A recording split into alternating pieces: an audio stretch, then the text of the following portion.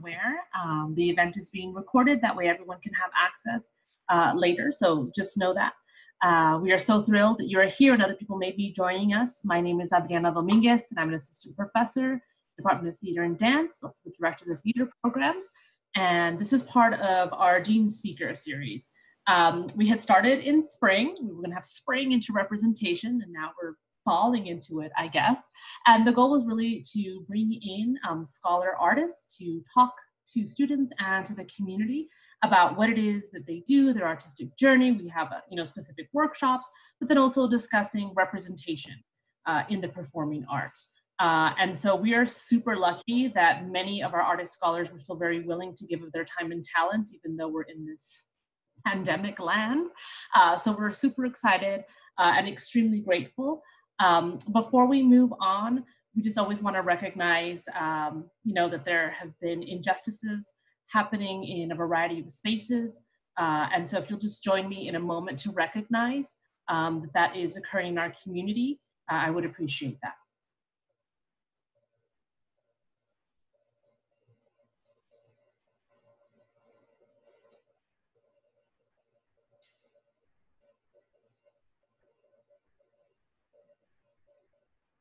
Thank you. And now it's my pleasure to introduce my colleague, an amazing co-conspirator in so many projects, Assistant Professor Kim McKean, and then she'll lead us into our guest for today. Yes, hello everyone. Thank you so much for joining us today. It's great to see so many faces from the department and from the greater community as well. I am thrilled to introduce Anne Garcia-Romero to you all. I met Anne last August at the Association of Theater and Higher Education conference, and we had a really lovely dinner together and got to talk about our work and her work, and I got to read some of her amazing plays, which we will show you how you can read those at some point, direct you to that. And let me tell you a little bit about her before she begins. So Anne Garcia-Romero's plays have been developed and produced, most notably at the New York Shakespeare Festival, Public Theater, the Eugene O'Neill National Playwrights Conference, the Goodman Theater, Denver Center Theater, the Mark Taper Forum, Hartford Stage, Borderlands Theater, National Hispanic Cultural Center, Nevada Repertory Company, LA Theater Center, Kitchen Theater, and South Coast Rep. She has also written for Peninsula Films, Elysian Films, and Disney Creative Entertainment. Her translation of is it the Grolam, Anne? Am I saying that correctly? Okay. The Grolam Method by Jordi Galceran has been produced in Los Angeles and London. She's been a Jerome Fellow at the Playwright Center of Minneapolis, as well as a MacDowell Colony Fellow. Her plays are published, and this is where you can listen, so you can buy them and read them, Broadway Play Publishing, No Passport Press, and Play Scripts. Her article on Latina playwrights appears in the Latin American Theater Review. She is a founding member of the Latinx Theater Commons, where she contributes to the Maria Irene Fornes Institute.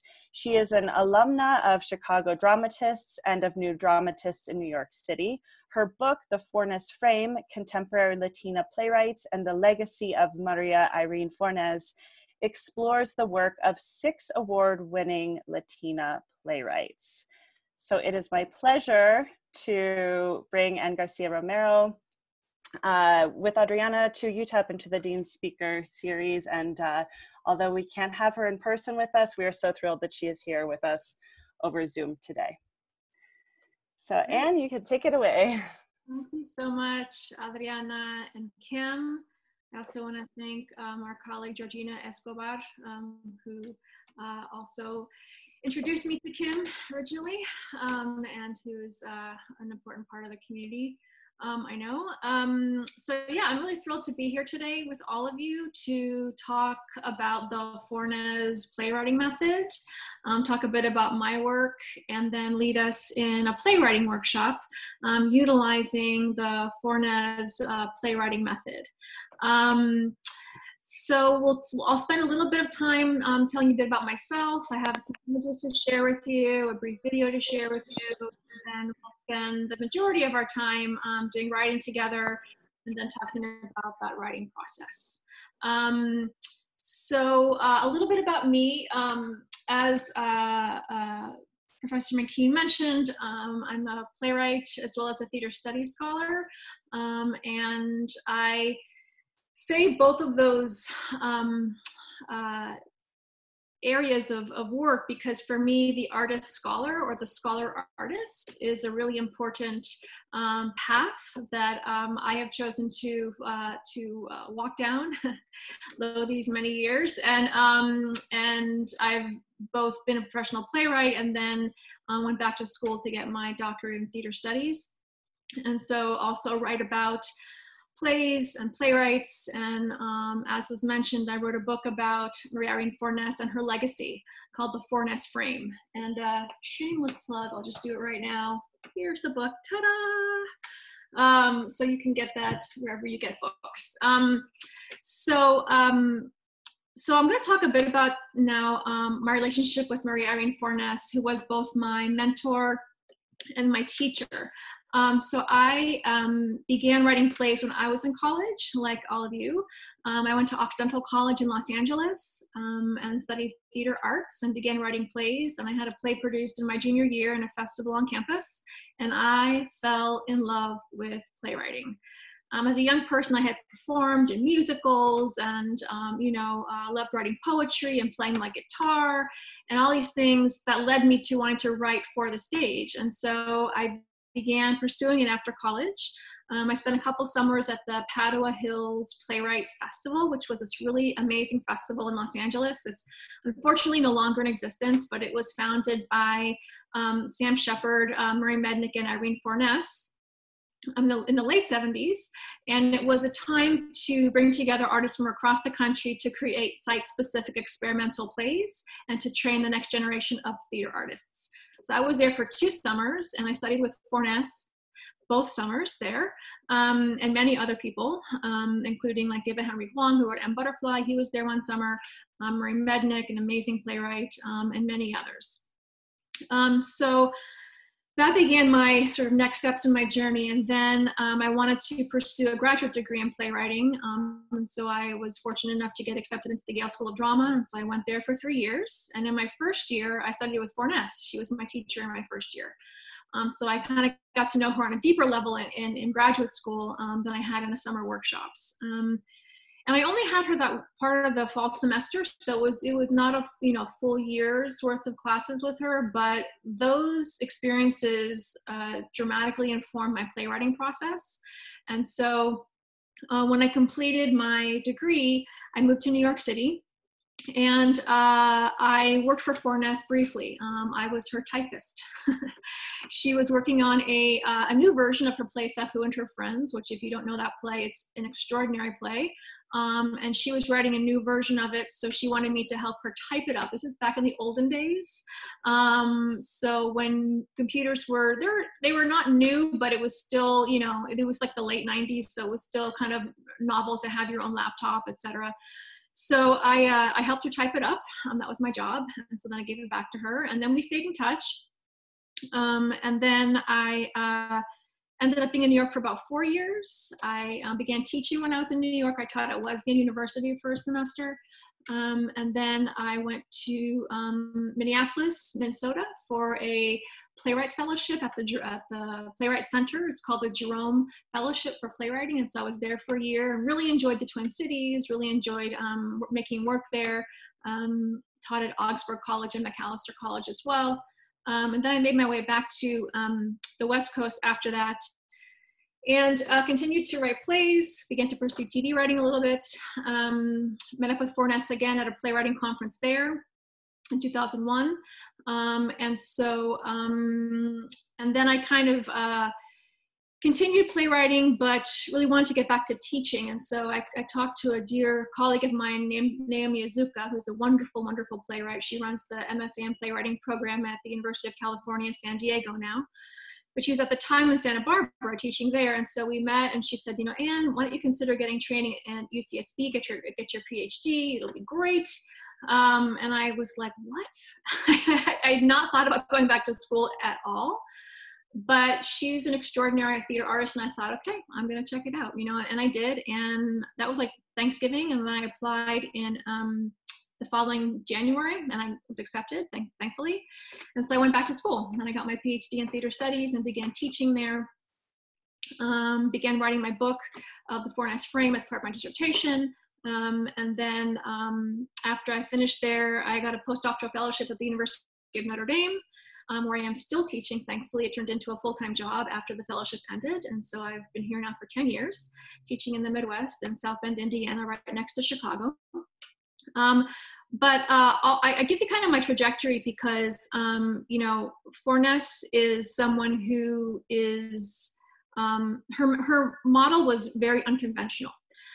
She embraced each individual artist's unique vision, and she helped her students really embrace what that vision, what that path is. And it looked very different for each of the playwrights that she taught. So at Notre Dame, I teach playwriting and theater studies. And about 4 years ago, I was able to begin a Four-Ness playwriting workshop in Chicago. We did a 3-summer workshop. We invited Migdalia Cruz, who's a wonderful playwright in New York City, who was one of Four-Ness's proteges. Four-Ness taught at the Hispanic Playwrights in Residence Lab, which was an amazing residency at Intar Theater in New York. She taught there for over a decade, and Migdalia was one of her students there, her assistant there. So Migdalia came to Chicago and taught a workshop, and Georgina Escobar was there with us for 2 summers in that workshop, along with many other writers from across the country. And so I really got to get to know the Four-Ness playwriting method in a deeper way through Migdalia's mentorship as well. So what I'm going to share with you today is just the sort of overview of Four-Ness's method. I'll show you a little bit about her life and career, and then we'll get to some writing. I'm going to share my PowerPoint now. So let me just share my screen. Here we go. Share. And then play from the start. Okay. So this is Four-Ness. She was born in Cuba in 1930. She came to the US when she was 15 in 1945 to New York City. She began her artistic path in the visual arts. She began painting. She studied painting with Hans Hofmann, an abstract expressionist painter. Then she also studied acting at the Actors Studio with Lee Strasberg and with Jean Frankel. And right about that time, she began writing plays. And so her playwriting became very influential in New York. She's won 9 Obie Awards, and she was a very influential figure in the off-Broadway movement, where theater artists would form collectives, they would stage their works. She at one point ran a collective called the New York Theater Strategy. So she really was on the cutting edge of the New York experimental theater community. And then she also began to teach around the country, her plays produced around the country. Like I said, I met her in Los Angeles in the 90s. And so her career lasted till about the early 2000s. And then she developed Alzheimer's disease. And so the last decade or so of her life, she was living in a home, lastly in Manhattan in New York City, taken care of by friends and by the staff at the home. And that was a very intense experience that she taught many of us what it's like to still be with someone, even though they mentally are not able to recognize who you are. Her presence was still very strong, and she continued to teach me about presence and about really about humanity in the face of her illness. So she taught at INTAR, like I mentioned, the Hispanic Playwrights Project, or Hispanic Playwrights in Residence Lab, I should say. So she began that, and that ran for a little over a decade, where she would invite writers to be in residence for a season. They would come for playwriting workshops every day in the fall, and then they would write a play, and the plays would be read in the spring. And so she, let's see here. These are her students in 1991. Her students are sort of a who's who of Latinx theater in the US. So this student here is Migdalia Cruz, her protege, who is an award-winning playwright who taught the workshops in Chicago recently. Nilo Cruz, who was the first Latino to win a Pulitzer Prize for his play Anna in the Tropics. Caridad Zvich, who is a prolific playwright and Obie Award-winning playwright in New York City, are just among the few of her many illustrious alumna and alumni. These are some of the others: Luis Alfaro, Shri Moraga, Eduardo Machado. These are just a few of her illustrious alumni that really, with her playwriting method, found their connected to their voices as playwrights and were able to thrive artistically in very extraordinary ways. So the basic parts of the method are the following, and we're going to do a kind of a abbreviated version of these in just a few moments.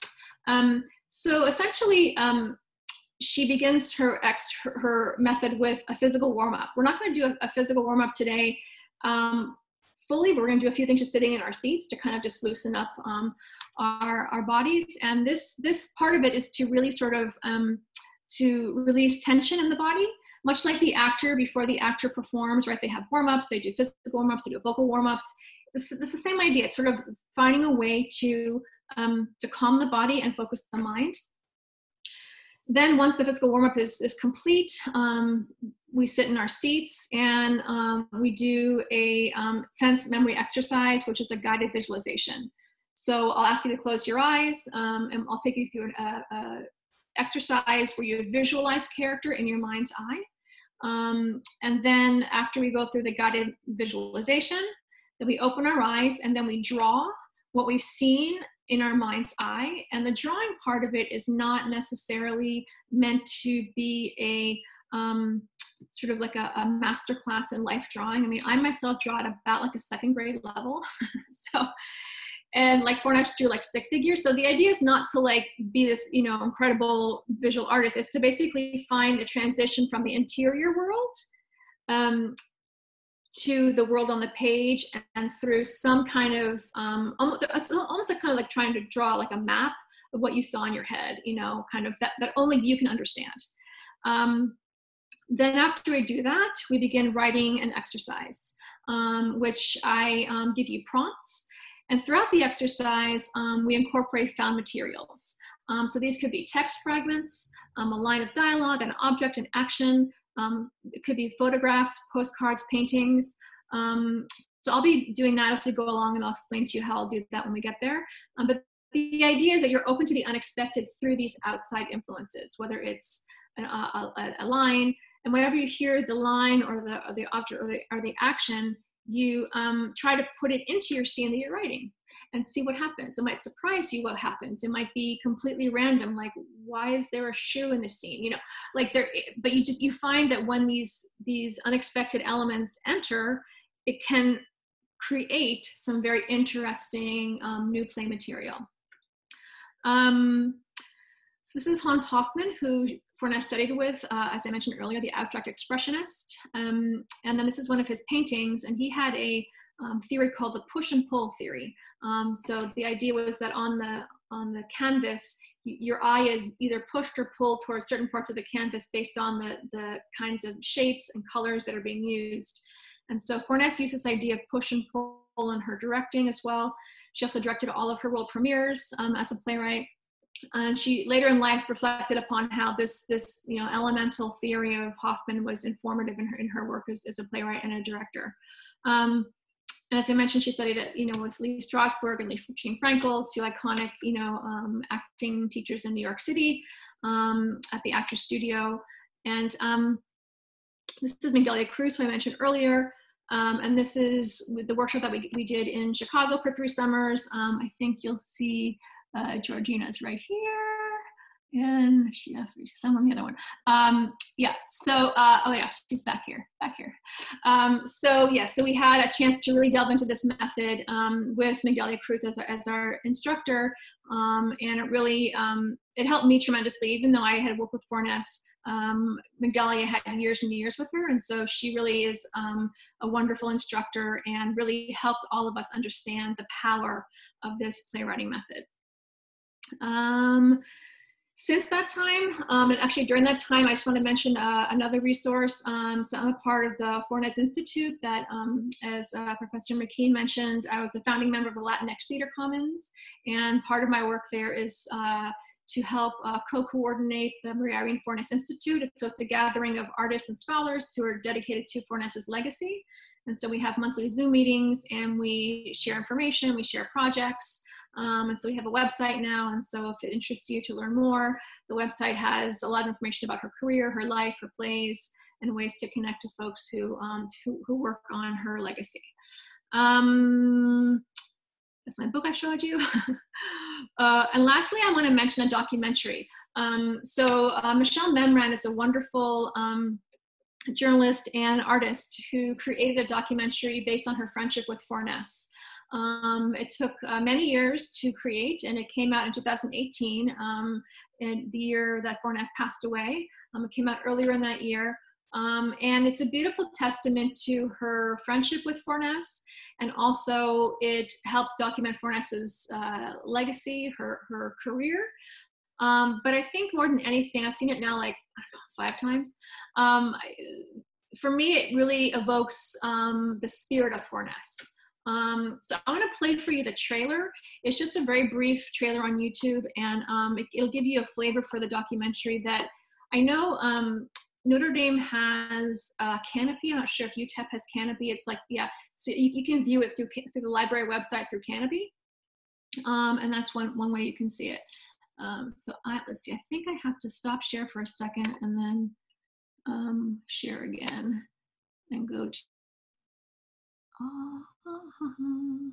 give me 1 second, guys. Just give me 1 second here. Oops, not gonna do that. Okay.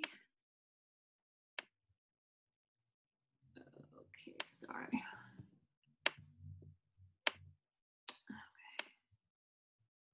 Okay. Here we go.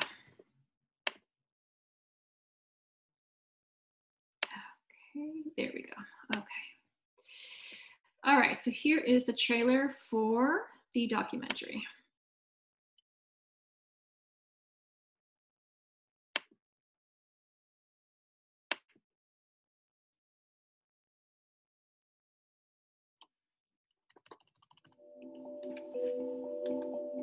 Am I the subject of your film? Yes. Am I so fascinating that you feel I don't need script, don't need rehearsal? I myself, I will be so interesting.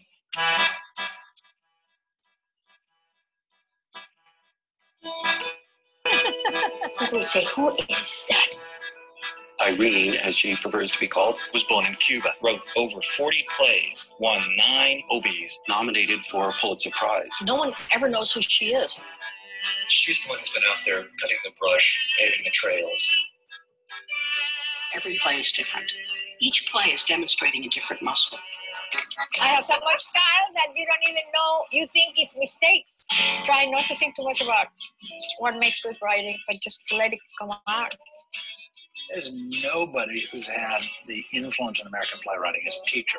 I also think of it as the experience of Alice when she goes through the whole neighborhood of artists. You're the real deal. Everybody always fell in love with her. I always called her Doña Juana. To me, writing plays is not a way of earning a living, but it is a way of earning a life.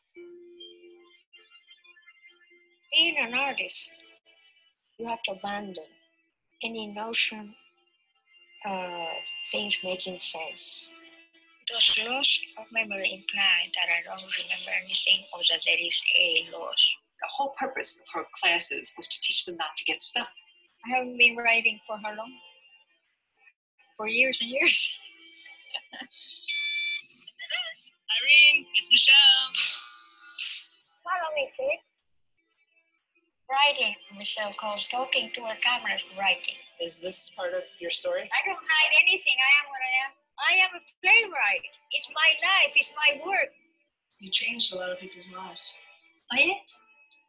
You changed my life. Does this movie go into the future, or is it only the past? These are memories like dreams. It's true. All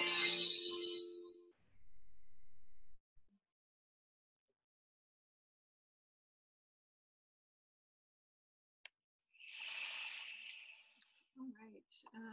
So that hopefully gives you a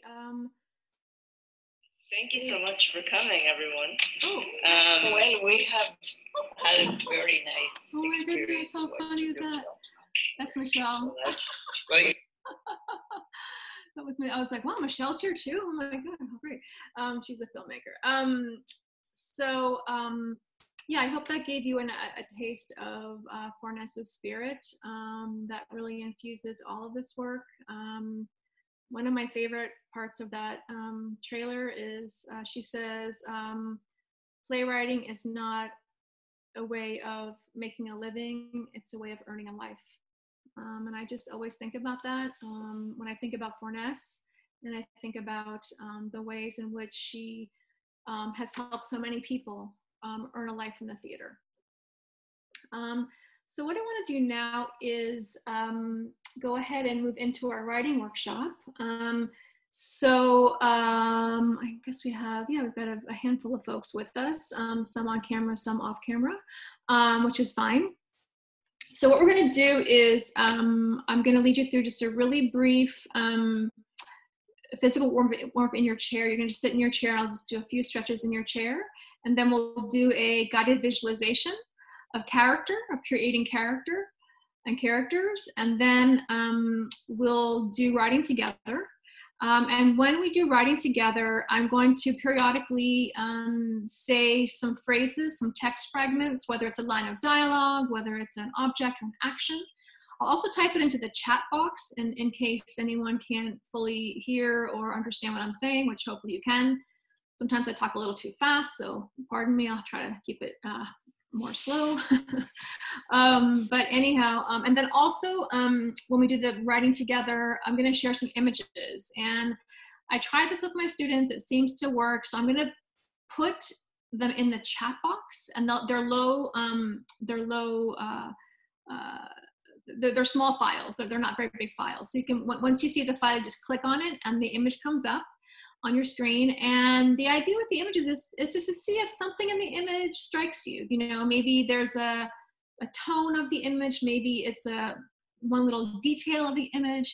But the whole idea is to be open to the unexpected, to be open to sources of inspiration that can come from many different avenues, and see if that could be useful to your writing. Alrighty.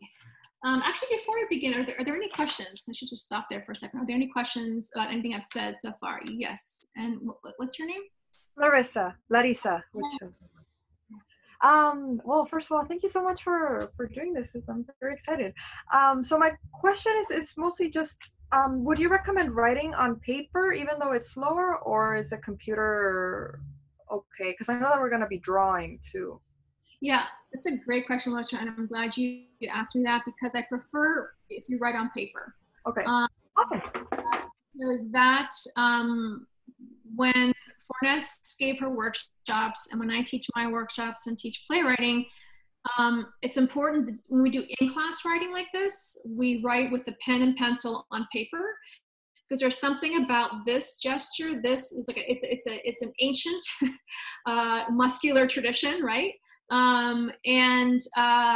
And then when you finish the workshop, then this thing, the typing thing, is a different kind of energy and exercise, and that's important too when you transfer the writing onto the computer, and then you can write onto the computer. But for the in-class writing, because we'll be doing drawing, as you mentioned, Larissa, which is true, it's important that we do it with pen and pencil and paper.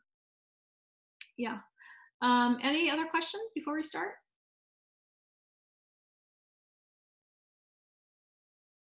Okay, great. So first of all, just make sure that you are comfortable in your, oh my goodness, I think I've known you for a long time. Is that Elvira? Hi, Anne. How are you? Yeah, we've crossed paths a lot. I'm so happy to see you, and I'm so happy that Adriana and the theater department brought you. We met, I think, we've seen each other in Minnesota, And Yeah. then we've seen each other in New York. Yeah, that's right. When I was a film student. I was a student of Eduardo Machado. I never got to work with Irene, but I did work with Eduardo, and now El Paso's my hometown, so I'm here teaching in the Chicano Studies program. And I'm still doing theater. I teach Chicano theater and Chicano cinema here at UTEP. So, and I just finished my PhD.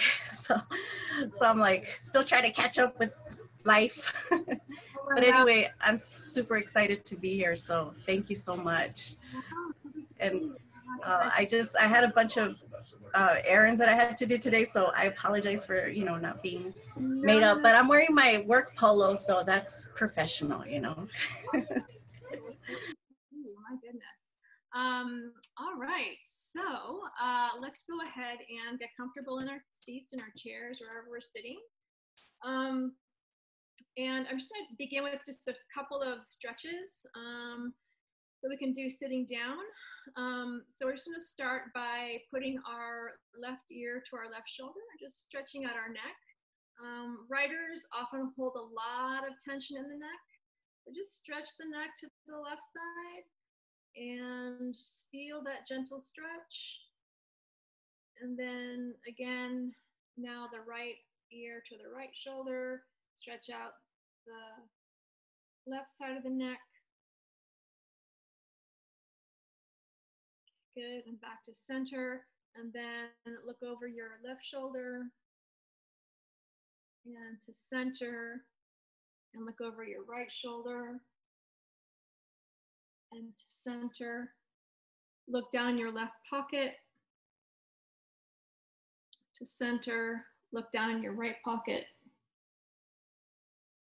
to center. And then just take your right shoulder and just go back. Shoulder roll to the back. And then reverse it, so shoulder roll on the right shoulder to the front. And the left shoulder then goes back. And reverse it.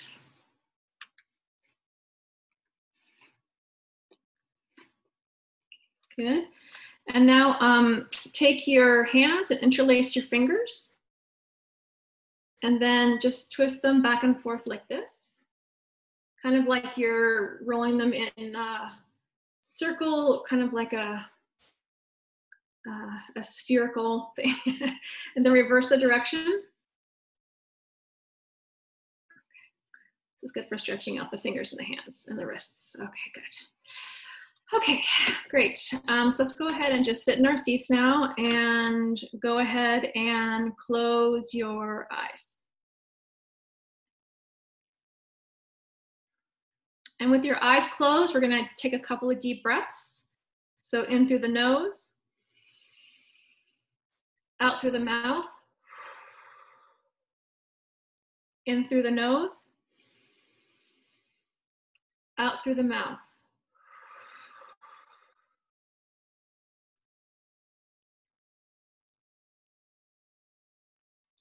And with your eyes closed, I want you to picture a memory of yourself before the age of 12 when you were standing near a body of water. This could be a natural body of water, could be man-made. So take a moment to observe a memory from your life where you're standing next to a body of water.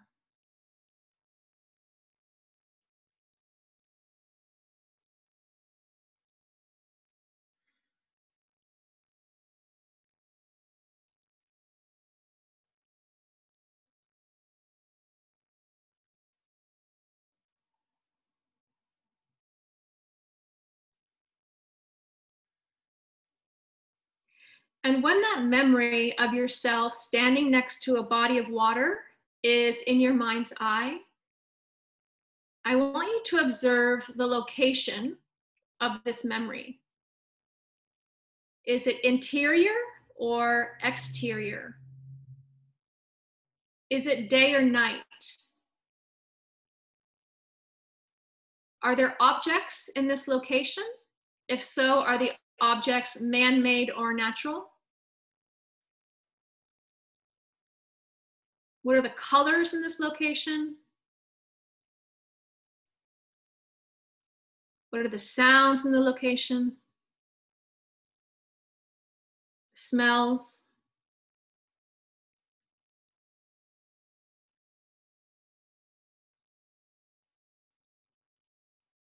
If you touch the water, what is the temperature of the water? Is it cold or warm or hot?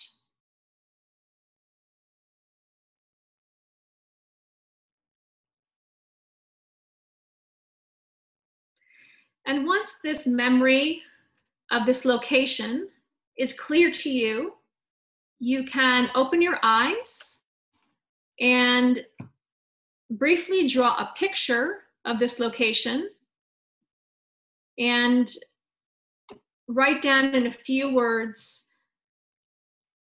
the memory that occurred in this location. So sort of a brief summary, a couple sentences, something to jog your memory.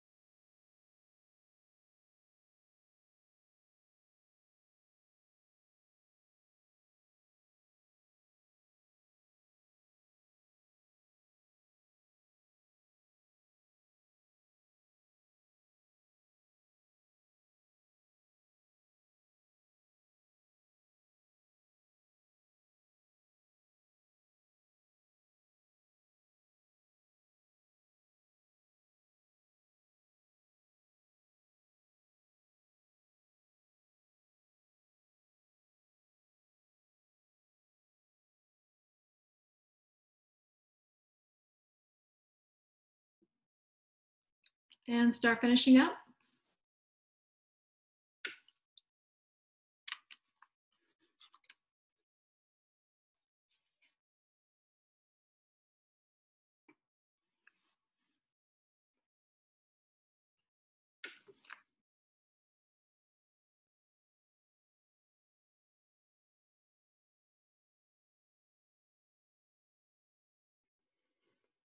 And finish up your last thought for the moment.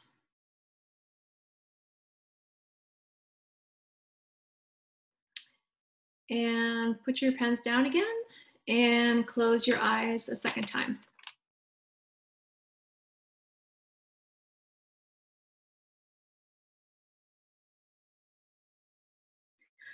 And with your eyes closed a second time, I want you to again picture in your mind's eye this location you've just described where you're standing as a young person by a body of water.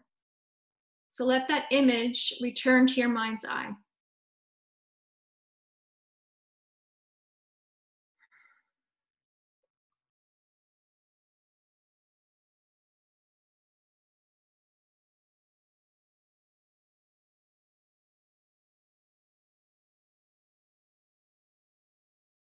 And when that image is in your mind's eye again, I want you to picture yourself as a young person standing in that location.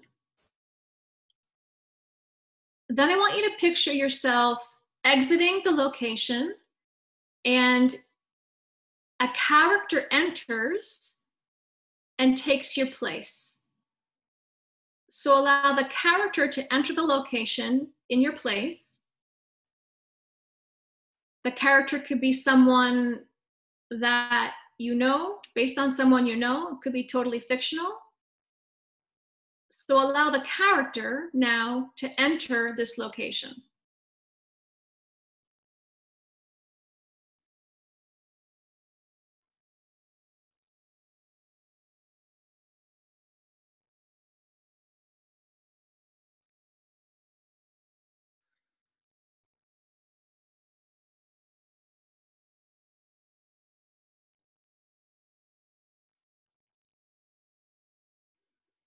And when this character is in your mind's eye, I want you to observe all the aspects of this character, starting with the face.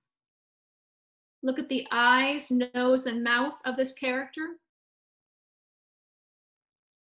Look at the hair of the character. What is the color of the hair, the length of the hair, the texture of the hair? What is the character wearing? What kind of clothing are they wearing? What is the color of the clothing? What is the clothing made of?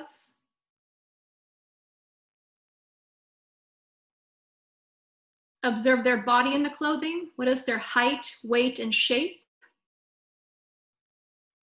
The arms, torso, and legs.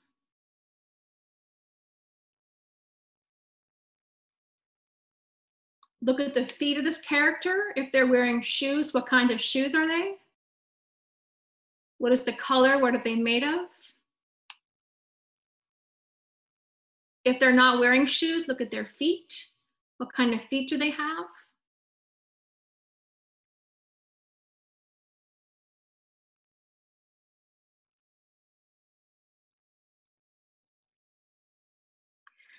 And when the character is clear to you, you can open your eyes and draw a quick picture of the character and write down the character's name,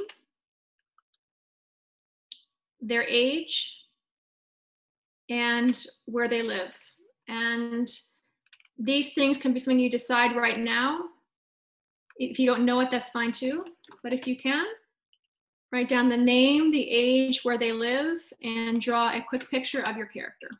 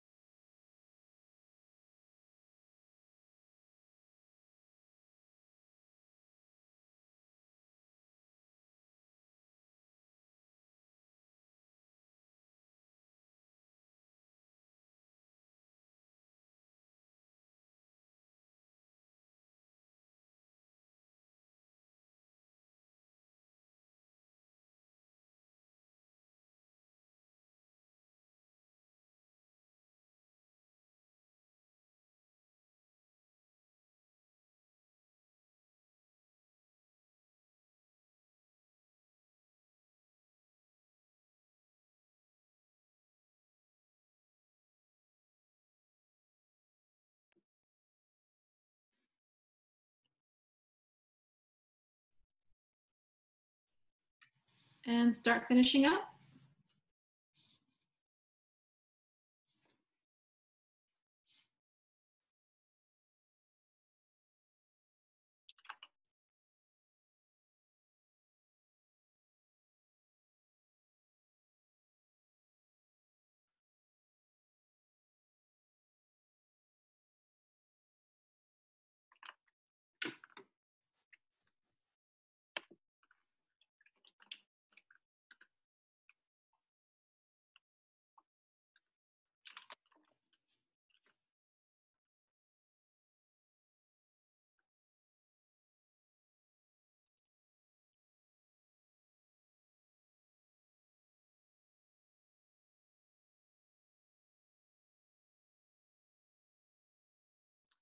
And finish up your last thought for the moment.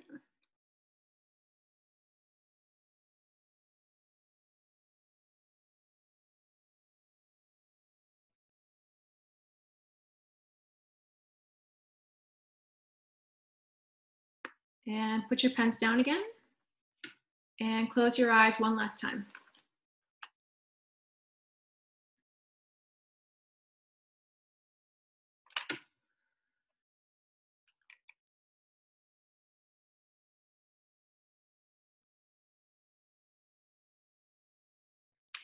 And with your eyes closed one last time, I want you to again picture this character you've just described in drawing and in a few words. Picture this character standing in the location that you had previously described as well. So take a moment to allow the character and the location to come into your mind's eye again.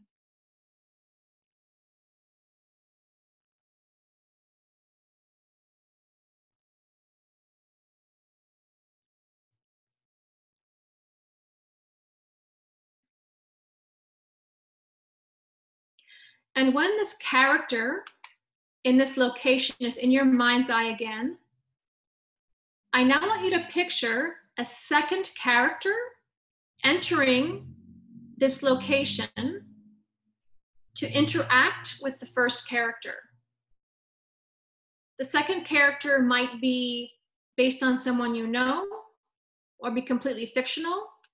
The second character might be known to the first character or completely unknown.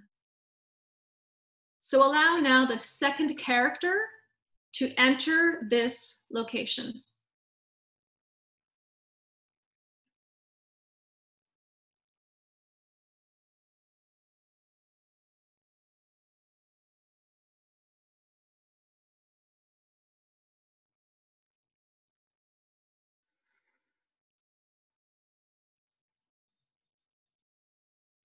And when the second character is in the location, again, I want you to observe all the aspects of your second character. Starting with the face, look at the eyes, nose, and mouth of your second character.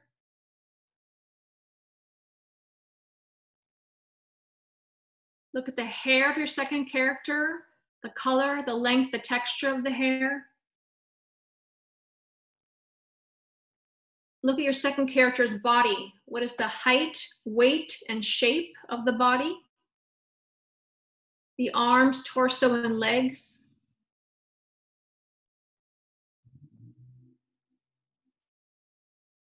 What is the second character wearing? What kind of clothing are they wearing? What is the texture? What are they made of?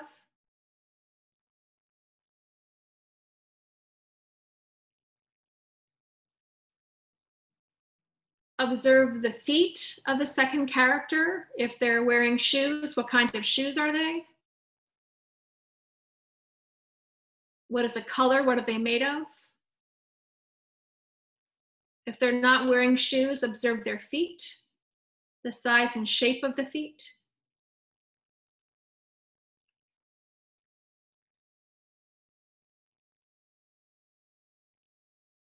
And when the second character is clear to you, you can open your eyes and draw a picture of your second character. And again, write down the name, the age, and where the second character lives.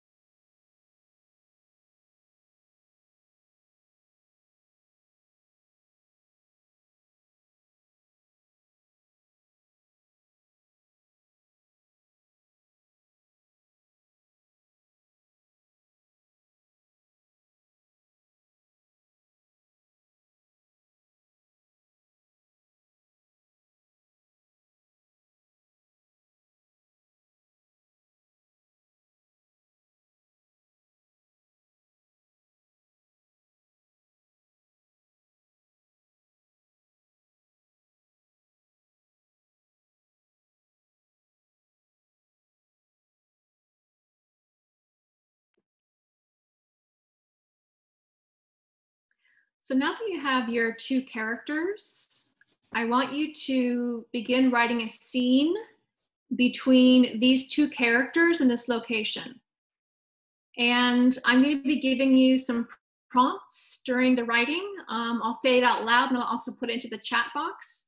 And again, you can use the prompt if it's useful to you. You can ignore it if it's going to be a distraction. But the idea is to be open to the unexpected and see how the prompt might weave its way into your dialogue, into the stage directions, somehow into the world of the scene that you're writing. So I'll give you the first prompt is a line that you can start your scene with, or you could start it with another line. The first prompt is a line, I'm afraid to tell you. I'm afraid to tell you.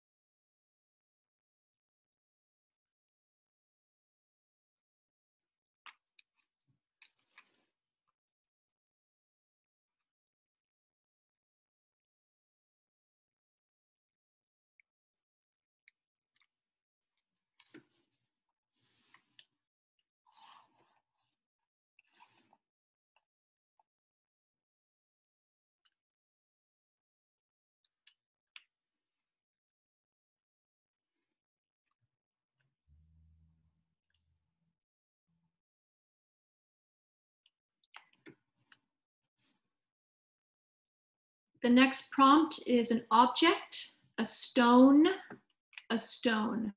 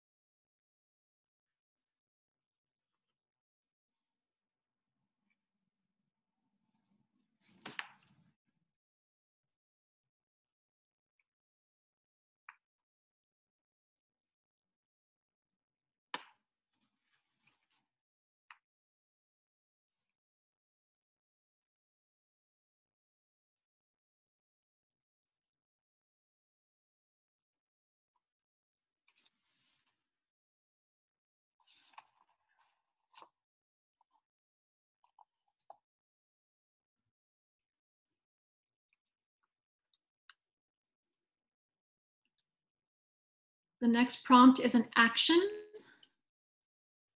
Riding a bicycle. Riding a bicycle.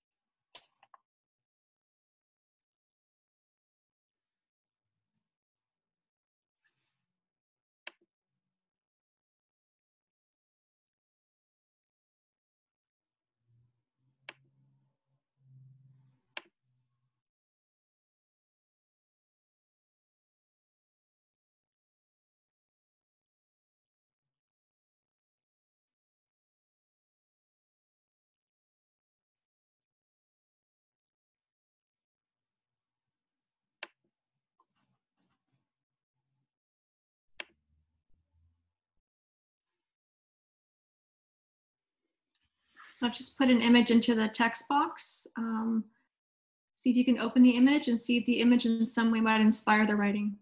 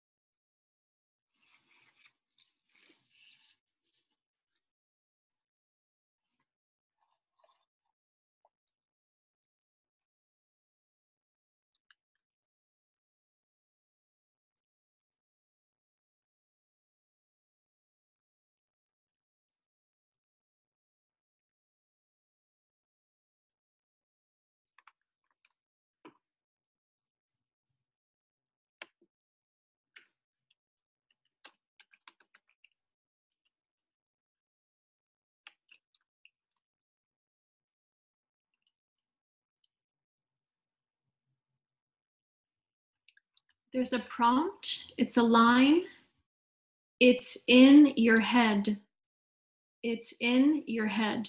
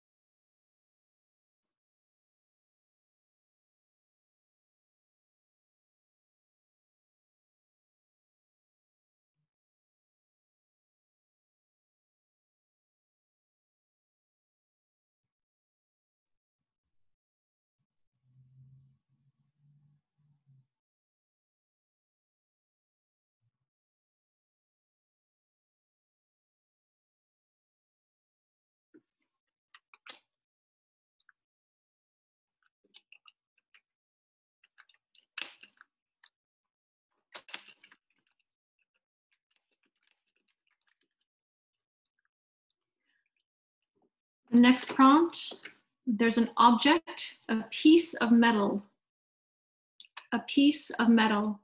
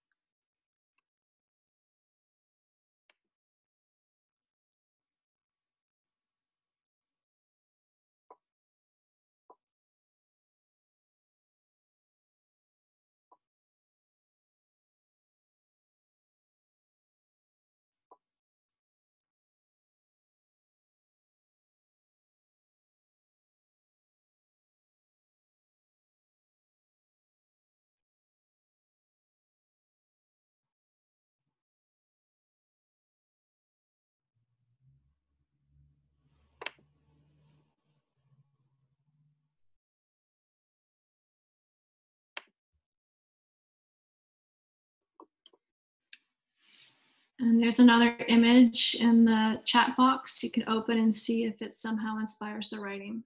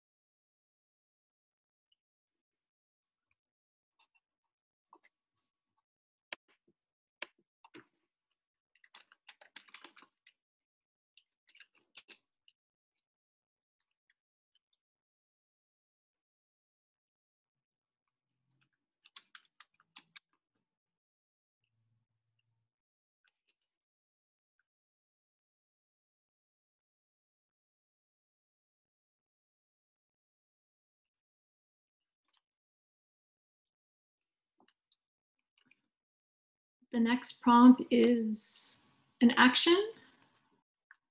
Waving to someone. Waving to someone.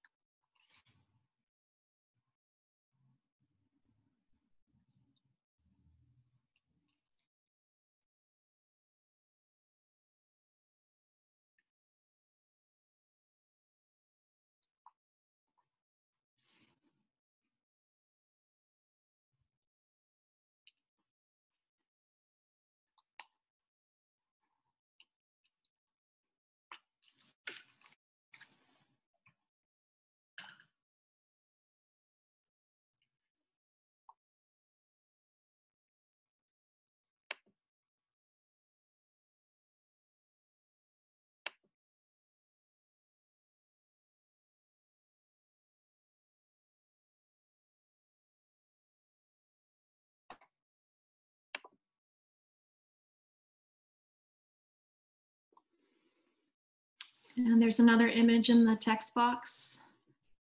And you can open it and see if it somehow inspires the writing. And we'll write for about another 5 minutes.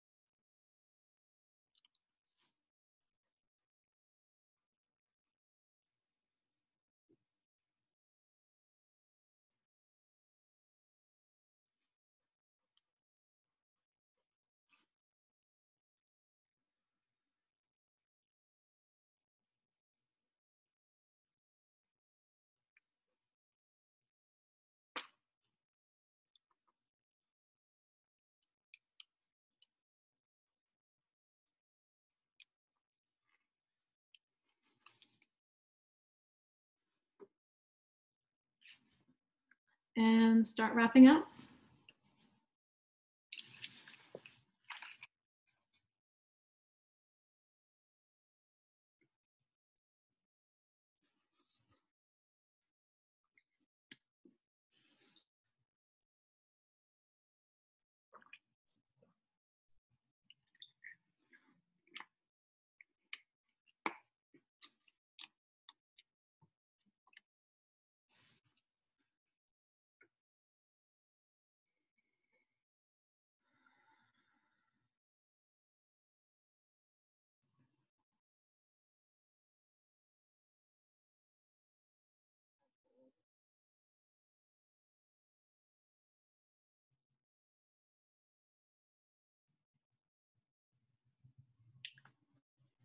And start wrapping up your last thought for the moment.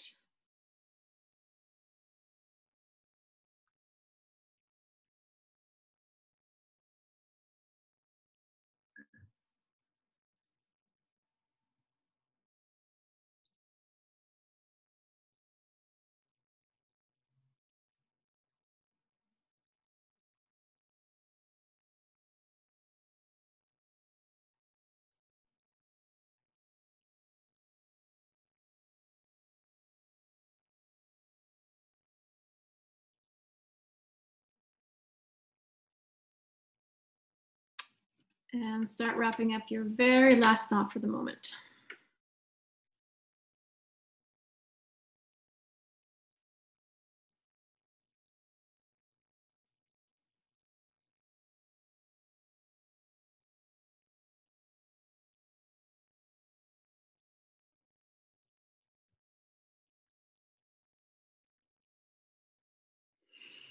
All right,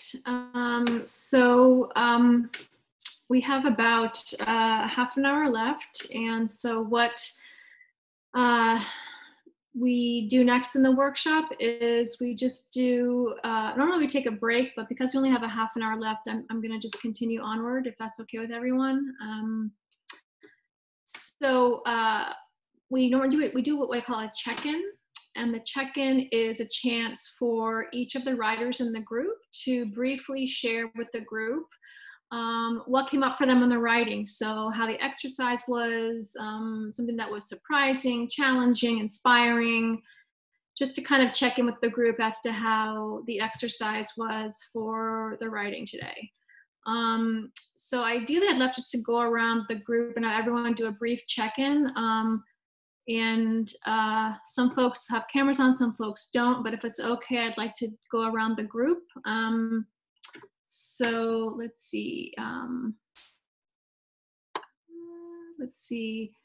Could we start with Larissa? Just a brief check-in. Hi. Well, something that was really surprising for me about the exercise is that I'm taking this workshop as a person who I would like to write more, but it's kind of scary and intimidating to begin writing. So something that I found very surprising is that my first character was a middle-aged man, and it's something that I've never really attempted to write. I usually stick to women and younger people if I can. But no, both characters are middle-aged, and the most prominent one, the one that stuck to me the most, was a middle-aged man, and that was really, really interesting. Also, approaching the specificity of the memory that you told us to invoke was really cool, because I hadn't thought of it as a conscious memory that I had, and it unlocked a lot of really interesting stuff. So that was pretty cool. Great, thank you, Larissa. Let's see, how about Lisbeth?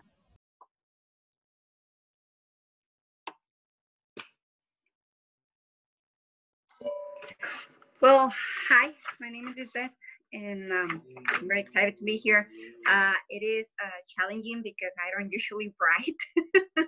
I'm more drawn towards movement, music, and I lately have been doing embroidery work, so that's something that I usually do it, but I really don't get a lot into do something with words, but this is always interesting, and it's always amazing to explore something like that. I don't know if I got it right, but when I went to my experience of standing near, what was it, water, standing next to, I wrote about myself, about the experience, and I created these other two characters because I'm bilingual. My text is it's both in English and Spanish. So yeah, it's challenging. It is challenging, but I guess the ones you give the prompts and the ideas and the images, this kind of something inside of you burst and the words came out. I don't know if they're gonna make any sense, but I mean the images and the words came out, and I don't know. I feel this is something that I look forward to do it more often, because who knows, maybe there is something that it's in here or in here that it needs to come out, and who knows, it might be if not to put it on a performance or anything, at least is for sure is it gives a sense of healing, and because it's something related to myself, and myself before the age of 12 was a very turbulent time, so it definitely look forward to doing more of this. So yeah. But it is challenging, very challenging. Thank you so much, Lisbeth. How about Maria G? Hi. So I've always said that I'm not a theater person, but I think I secretly am.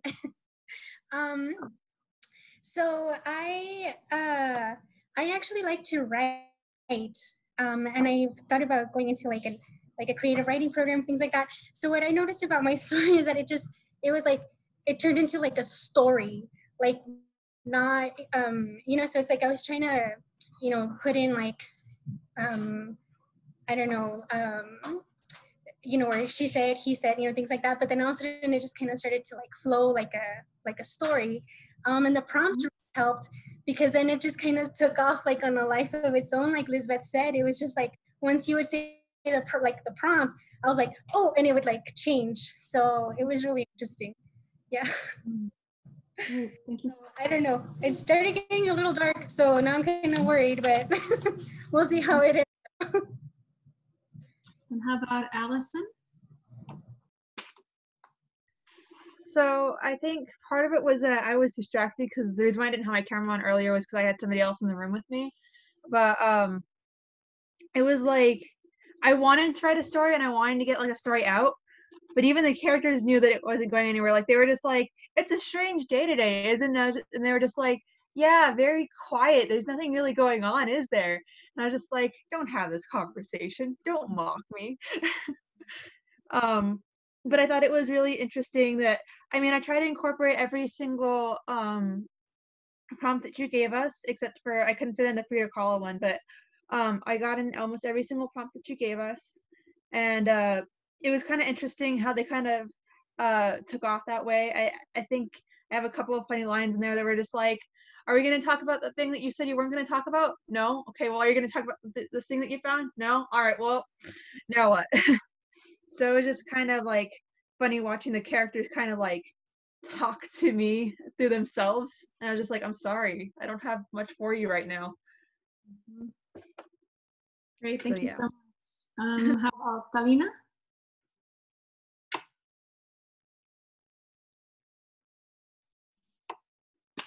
Hi. Yeah, I kind of had a similar situation as Allison. I was finding myself, I was trying to challenge myself by focusing on dialogue, and I kept finding myself really doubting it, and I couldn't really get out of that like critic's voice. And so I kept trying to go back to that memory and like trying to place myself back in that space next to that body of water. But somehow that kept distracting me even more, and I ended up having snippets of different moments and different characters and different settings, but it none of it feels super coherent. So yeah. Great, thank you so much. How about Melinda?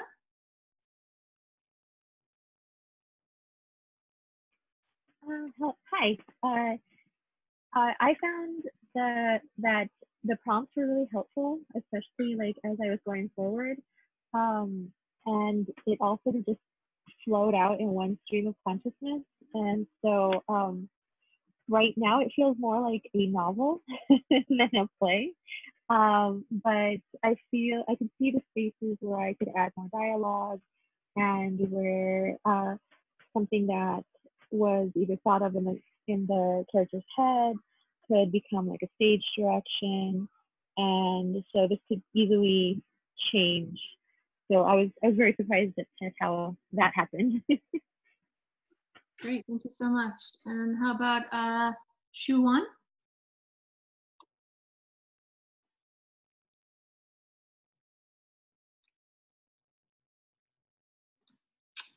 Hello, let's see. There you go. Okay, you've unmuted. Okay. Do you want to share with us how the exercise went for you? Yes, it was very nice. And was there anything that was surprising or unexpected? I just couldn't visualize the second character very clearly, since it's a noun person. Mm-hmm. For the first character that I knew, so that's kind of easy. Mm-hmm. But for second, somebody come in and then completely a noun is very hard for me to see all the detail. I can see kind of the age, the gender, kind of the height, but to kind of visualize a person I have never seen, that's kind of hard for me. Great, well, thank you so much for sharing. I'll get back to some comments about all of your thoughts, but I want to make sure we get through the whole group first. So thank you so much for sharing. Is it Jasmine or Hasmin? Jasmine works. Well, what I found interesting was that I had like the memory of what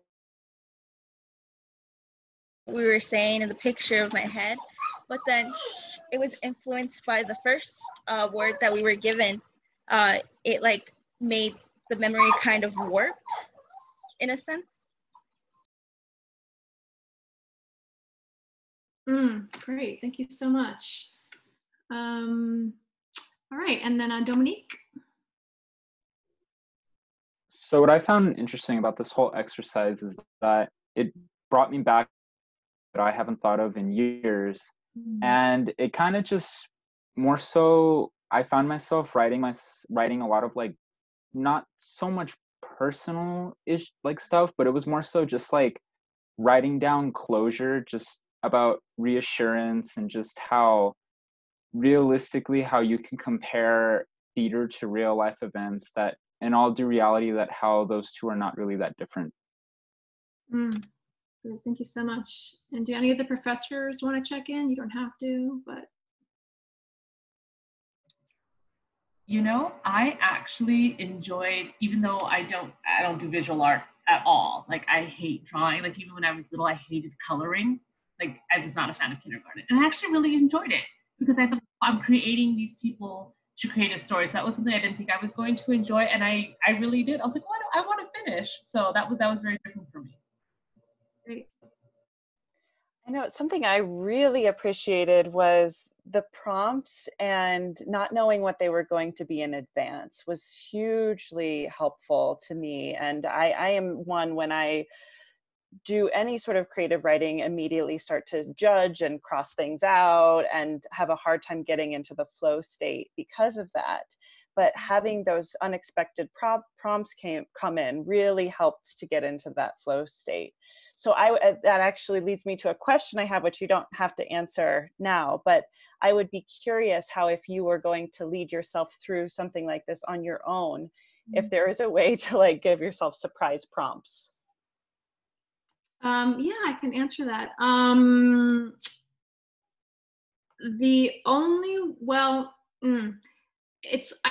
think, well, there's a couple ways to do it. I mean, one is to have a bunch of prompts that are just in like a glass jar, and I just sort of pick one out at random and then like use it like that. So like they're already pre-written, but I just like pick it out randomly. Or, you know, I've done it where I've had just like a list of, you know, prompts on a page. And so if I get stuck, I just kind of look at the page, like whatever catches my eye first, I just go with that. So, so in a way that I mean, they're not completely, you know, unexpected because I've written them down previously, but the way I connect with them can be more spontaneous. But it won't be quite the same as having someone who's not me do it. But yeah, those are two approaches that I've used. Yeah. Yes. So for me, I would just say the prompts for me escalated the drama. And I didn't start thinking I was gonna write something dramatic. You know what I mean? And I agree with some of the other writers that they said it got dark real quick. And when you first gave us the first prompt, like to think about standing by the body of water, like I already have like even a photo of my childhood so I already was like, whoa, you like took me to a specific place.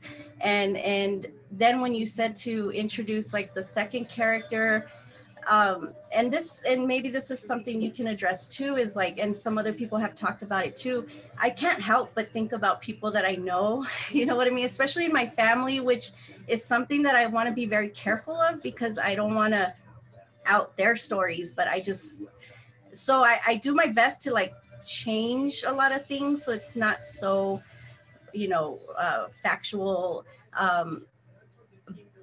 So what I'm wondering, so first of all, I love the prompts because it raised the drama real quick, and it was a very interesting scenario. And so what I'm wondering now with this scene, I'm like, is this the end of the play or is this the beginning? You know what I mean? So that's where I'm at right now. I'm like, where is this scene? And so if I were to continue developing this, I guess that's where I would maybe start outlining and thinking about where I want to go with this. So anyway, I always love these exercises because I feel like as a normal everyday person, I try to just be happy and cheery. But when I become a writer, it's like dark stuff comes out. And so it's like, you know what I mean? Yeah, that's my conflict as a writer, I guess. Oh, but what I will say though, is when you brought up the Frida image, that helps me a lot because sometimes when I'm writing drama, which is mostly what I end up writing, I have to think about the audience too. I'm like, gosh, this is too depressing, or you know what I mean? And so when you brought in the Frida image, that helped me to like bring in surrealism, which was another interesting moment in the scene that I ended up writing. So this is a really cool exercise. Thank you. So thank you all for sharing your experiences about the exercise. I'll just talk about a few common threads. This method is really meant as a chance to experiment and explore. And you may find a new character, a new story, a new idea that you could use for a project that you are developing for a class, for a theater company, for some other project. But the idea is that sort of having a space to explore and experiment. So that's one. And then also, being open to the unexpected is a big part of it too. So, several people mentioned, these prompts either were like illuminating, or they were helpful, or they kind of help people not be so sort of planning in advance what's going to happen. And that's what I find is an exciting part of this method, is that it really, because when we're open to the unexpected, we can often delve into depths that we wouldn't consciously choose to do, perhaps. A lot of this method really helps us delve into the subconscious, to that deep, deep part of us that has stories that we need to share with the world. So that's something that I think I continually benefit from in this method. And I would agree. I mean, some people said it was difficult to visualize sometimes, or difficult to sort of separate between the personal experiences and people that versus a fictional. And that's a process. That's an exploration process. I mean, oftentimes we will base a character on a part of someone we know, or take sort of an aspect of someone we know. And it's a process of developing what that character then becomes. I liked what I heard about the idea that the characters begin to speak, and it's unexpected what they say, and it's sort of who shows up is unexpected. And that's another part of it too, is like just being open to who's going to show up in your mind's eye. You know, what's going to be that memory or that character. And I think too, in terms of the tone, I mean, when you mentioned Dr. Caricel Dukes, when you mentioned your experience of like, you know, the tone versus like real life versus, you know, dramatic writing, you know, I thought of Fornes, you know, and Fornes's plays, you know, if you don't know them already, I really recommend that you take some time to read them. I mentioned Fefu and her friends, and it's sort of a lighter piece, but many of her pieces are, you know, really explore human suffering, really explore issues around class and the female journey. And so, and some of them have, you know, very tragic conclusions. And, but Fornes was someone who was a very, you know, kind of sweet and buoyant, and you saw from the trailer just a very whimsical person. So it's interesting, like she's like, I'm such a sweet person, and why are my plays this way? Like it's just part of the human experience, that dichotomy, you know, that intersection of like, you know, light and dark, you know, tragic and comic. And I think just being open to that complexity, I think is a part of this method as well. So we have about 10 minutes left, and usually then at the end of the workshop, we open it up to have people to share with the group any part of their in-class writing.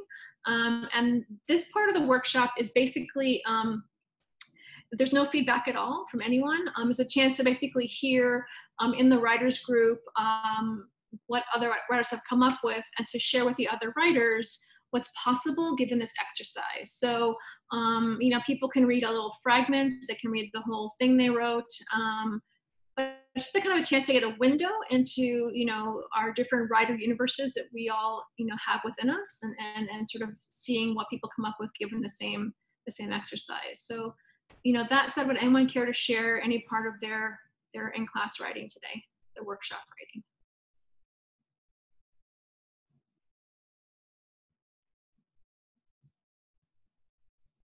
Yes, and that is Allison, yes.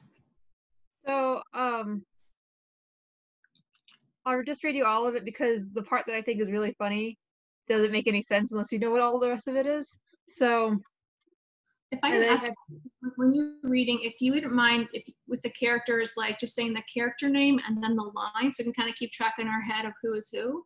Of course, yeah, that's what I was gonna do. So we have two characters. We have Valentine and Eli. Valentine is non-binary, so I used the word they to represent what they're doing. And Eli is a boy. So Valentine, I'm afraid to tell you, Eli, it's okay not to speak. Silence is nice. Valentine nods. They look out at the water, staring at the waves. A moment. Valentine pulls out a small, smooth stone from their pocket. They look at it in concentration, feeling feeling it in their hand. They toss it into the water. Eli, what was that? Valentine, a memory. Eli, of? Valentine, home. When I was younger. Beat. Do you remember the bikes Dad got us when we were little? How mine was white and pink? Eli, and how you painted it red? Valentine, Dad was so upset. Eli, he almost didn't take us camping. We haven't done that in a while, huh? Valentine, no, I miss that old spot. Everything but the mosquitoes. Eli, did you hear what happened to it? Valentine, no. Eli, I heard they tore it down. They tore down the camp. It was replaced by a mall or something. Pause. Valentine is clearly upset.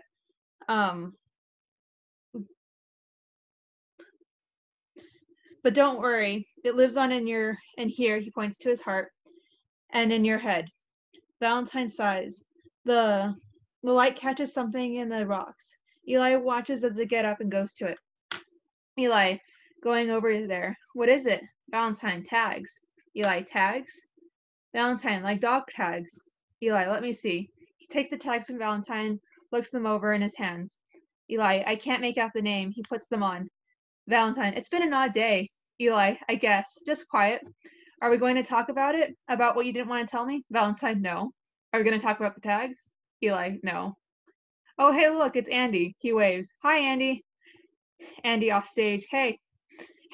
Eli, I like Andy. We haven't hung up with him in a while, not since Valentine. Yeah. Eli, yeah. Remember when we used to go to the mountains with him? Valentine, that was nice. We should do that again. Eli, we should. I'll call him up and see if he's up for it. And I was just like, those conversations are going absolutely nowhere, but all right. Okay, great. Thank you so much. Thank you so much. Here to share with the group.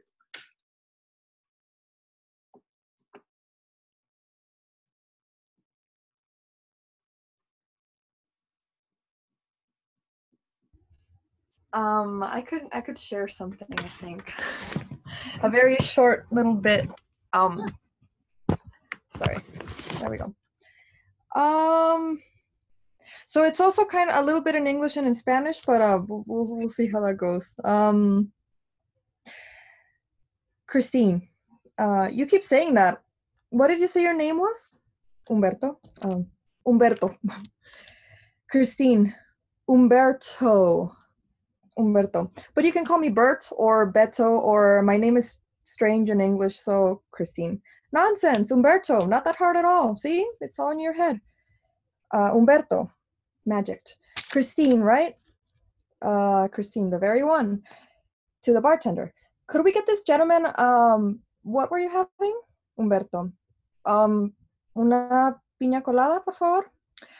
Christine, a piña colada, and I'll have a dos X, please.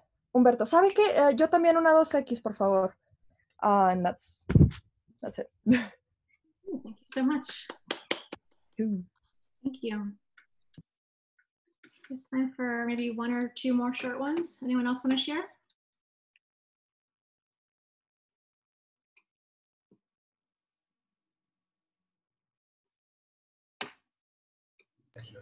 I'll share my surrealism scene. So in the scene, the second character that walked in, he's been looking for the first character. And so he obviously finds her, and it escalated. So at this point in the scene, he's choking her, and like she's about to pass out. And then at that moment is when she sees an image of herself talking to herself. And the image she sees of herself is like she's bloodied, and he's beat her before. And then so she's talking to herself, and she's saying, "Wake up." So she basically says, so Adela falls into a dream state. She sees an image of herself all bloodied and beat up. Adela's image speaks. "Wake up, Adela. Get up. Don't let this fool disappear you. Fight back. It's time we fight back. Kick him in the balls now. Wake up, Adela." Adela starts to fight back and struggle. She manages to kick Ramiro in the balls. She grabs a stone and hits Ramiro hard on the side of the head, and he falls to the ground. Adela stands up and grabs a stick from nearby and beats him with it. "Adela, I hate you. You fucking asshole, you piece of shit." Sorry for the bad words, but that's where it ends. Yeah. So much. Thank you. Thank you so much. 3 minutes. Is there anyone who wants to read a short one? Yes. Go ahead, Lisbeth. You got. Went on a vacation to Las Vegas. So excited, so excited. I was so excited, I just threw myself into the pool, and the water hit my head like the heaviest of the stones. After that, I got out of the pool. The worst headache started. I felt my head was going to explode. I went back to our hotel room. "¿Qué tienes, mija?" My tía Elvira asked. "No sé, me metí a la alberca de un clavado y sentí que el agua me pegó en la cabeza bien fuerte." I told my tía. It's good that my tía is here, because I'm afraid to tell you, Mama. You would say that I just want attention like always. Sí, tía, sentí como si me pegué contra una piedra. I told my tía. A ver, descansa tantito, kindly said my tía to me. Suddenly, my little prima Dorita, the most chiple, came into the room. ¿Qué le pasa a Liz? ¿Por qué no viene a la alberca? Asking her spoiled, awful little voice. No se siente bien, Dorita. Regrésate con tus primos y juega con ellos. My tía told her so nicely that I felt like throwing up. I hated Dorita.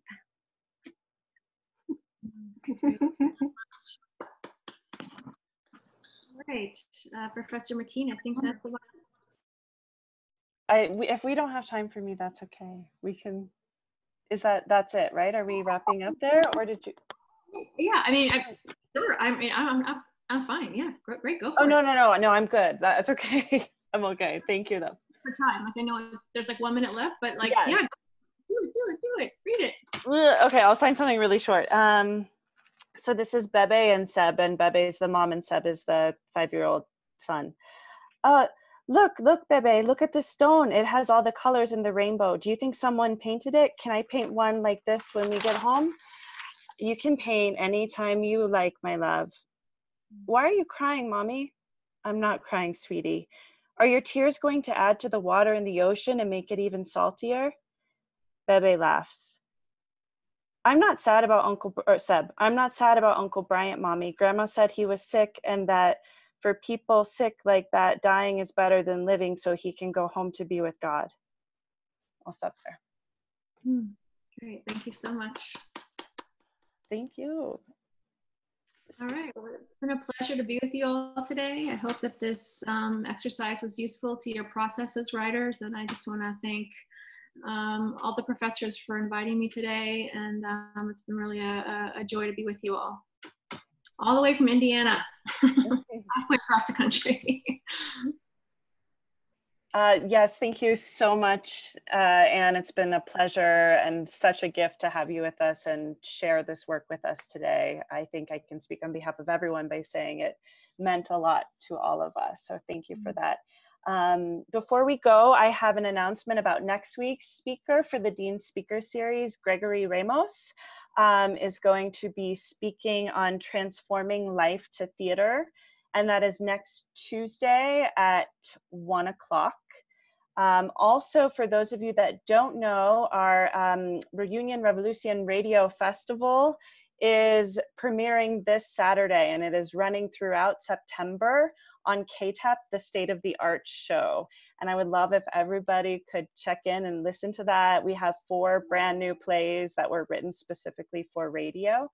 And so that's the next 4 Saturdays in September, 11:30 a.m. Mountain Time on KTEP.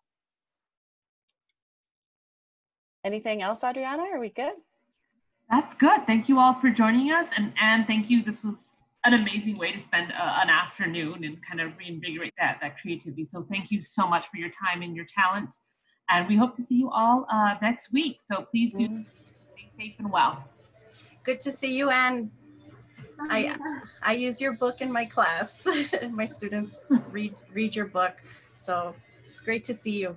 Me too. And thank you for this. And thank you, Adriana and Kim. This was a great workshop.